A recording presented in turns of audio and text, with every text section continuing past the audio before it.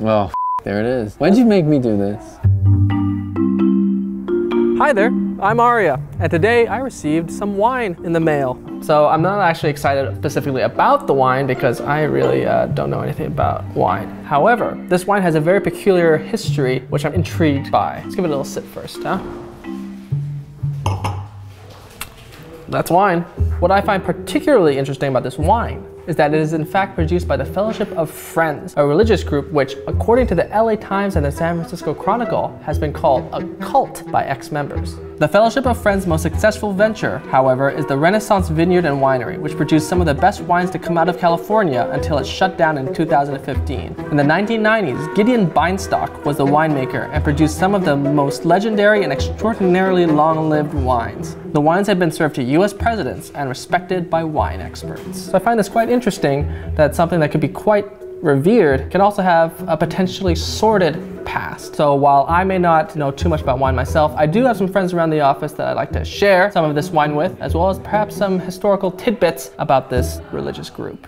I got a gift here for you. I love wine. Are you a wine drinker? No. Should I say that I am? Damn, dude. I love wine. I drink a lot of red wine, Bordeaux's. I like cabs as well. There's some sort of a catch here. You're gonna read me wine facts. Obviously, we're sharing the glass. Oh, the heavy pour. Whoa. 2012 Reserve Renaissance Cabernet Sauvignon. Has everyone felt like this is a prank? Yeah, I don't know why. Because it's you? How does it smell? Like wine. Just a little taste test, you know? We don't have to go crazy. I feel like I'm gonna be so mad after I taste this. You're actually sad. We have to work together again. I was a little nervous, and now I am definitely more excited because I love wine. You like wine, Joyce, normally? I do.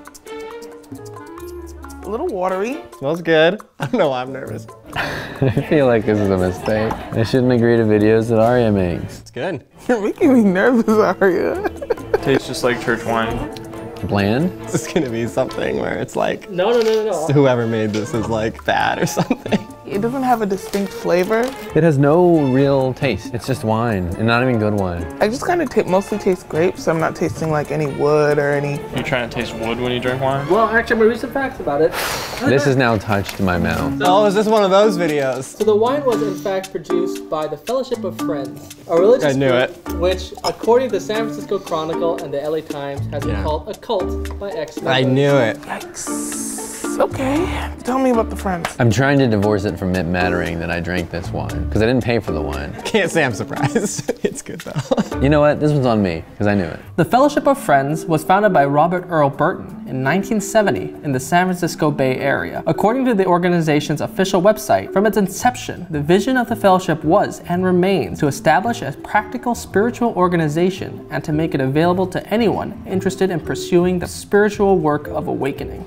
Fellowship of Friends. It sounds friendly. Sounds like We're a Fellowship of Friends. Great club name. They usually find a source of income, so at least they're making great wines for president. Spiritual work of awakening is something that I would put as a description of an alleged cult. We love awakening. We some love Matrix stuff. opening the third eye. We love breaking the matrix. We love the simulation. Yeah, I don't like the vagueness of it. There's a lot of vague language in that. It's like, come for the awakening. It doesn't specify which religion, it doesn't specify what kind of deity they might believe in. The vagueness means they're hiding something. So I'm just waiting for you to tell me that they like touched people or something. According to the SF Chronicle, Burton was believed to have been visited by angelic incarnations of Walt Whitman and Leonardo da Vinci. He has also predicted or prophesied a number of cultural and natural disasters, including an economic collapse in 1984, the destruction of California in 1998, an Armageddon in 2006, and some kind of other disaster in 2018. He prophesied that these things were going to happen. He was wrong about all. And he thought he was making good wine, and he was wrong about that too. I wonder what they put in the wine. Yeah. I wonder if I'm gonna start seeing ghosts after drinking this. At least we'll get a reason to take a nap. This is a tale as old as time. A guy believes grandiose thoughts about himself, ropes some people in, sells a single product to fund it. It's hard because, you know, I grew up in a church. There would be a lot of pastors who prophesize the future, and like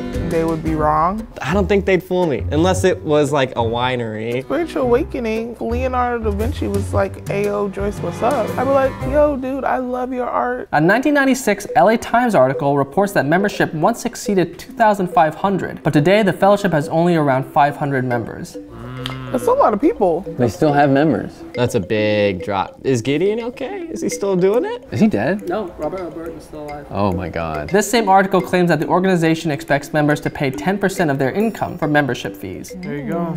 The money. 10%? Yeah, I can't afford that. Which is probably not a lot of money anyway. The 10% of your income thing's a lot. I mean, there's pay to play on basically everything. Like, you can't even go to the gym without paying like a membership fee. So it's like, if you're gonna be with the Fellowship of Friends, they got wine to make. I mean, I'm probably giving 10% in rent, right? So a group that I won't name tried to get me to pay to be in like their classes or whatever. And I was just like, if it's not free, it's not for me. Now that I kind of think about all the things that I use my money for, they kind of get all that for free, right? I'll help make the wine, I'll put on my sandals and I'll stomp in the grapes and junk. But to give 10% of my income? I mean, dang, I got hoes to feed. In 1996, the LA Times also reported that some behavior of Burton's was exceedingly controlling, such as telling members to stop wearing eyeglasses and compelling them to wear contacts instead. He also told married couples to wait for 5 years before having children. And for a while, women were forced to wear skirts only. According to this same article, Burton claimed to be celibate, saving his sexual energy for the good of his flock. Well, there it is. Why'd you make me do this? Not good at all.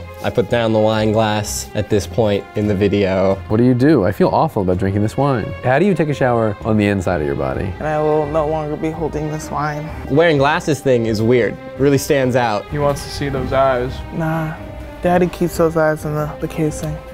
5 years after getting married. Want to make sure you enjoy the relationship. You don't want to bring kids into the mix. I just said it wasn't that good before. Saving his sexual energy for the good of the flock. But I can't imagine it's anything good. My final thoughts, I hate this, and I hate you, and I hate the world that we live in. We did reach out and we asked the Fellowship of Friends to comment on these allegations from former members as well as their business interests, and they did not respond. This was enlightening. I really think it was, because you can get something now in the world so quickly. It brings about a very good question of, do you ever really know where something is coming from? You want any more of that? Nah, baby, you keep the glass. All right. I'm good. I'm not gonna finish the wine, even though it's good. Seems like he got drunk with power. He should have just drank his own wine. On a larger scale, I guess the question is, if we take this as a very extreme example, but do we ever actually truly know exactly where the goods we purchase come from? Until then, I will just press my own juice, I guess. I'm definitely not drinking any more of this wine though.